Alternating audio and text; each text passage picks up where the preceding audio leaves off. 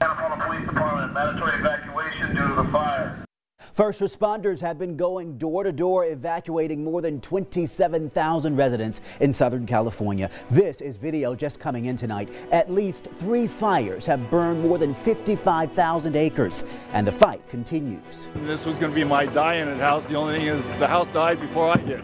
This 60-unit apartment complex destroyed. The Vista Del Mar Hospital burned to the ground. The good news, all patients and staff made it out in time. I cannot emphasize the need to evacuate, if not for yourself, but for the safety of our first responders. I want to show you Sacramento strike teams hit the road for Ventura County to help battle the wildfire. SAC Fire tweeted this photo today, and they said 17 members are headed to the fire. Folsom, West Sacramento, and Cosumnes have also sent firefighters.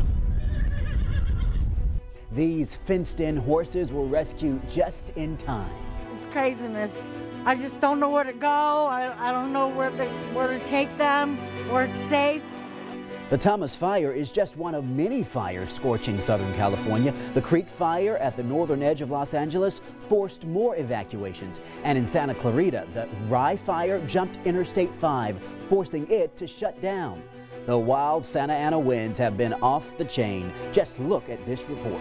This camera is blowing over my photographer right now. It's got to be upwards of 70 miles per hour. The flames leveling entire neighborhoods. Of course, this is all too familiar for folks here in Northern California. We will be keeping an eye on the firefight, and we'll bring you updates on air and online at abc10.com.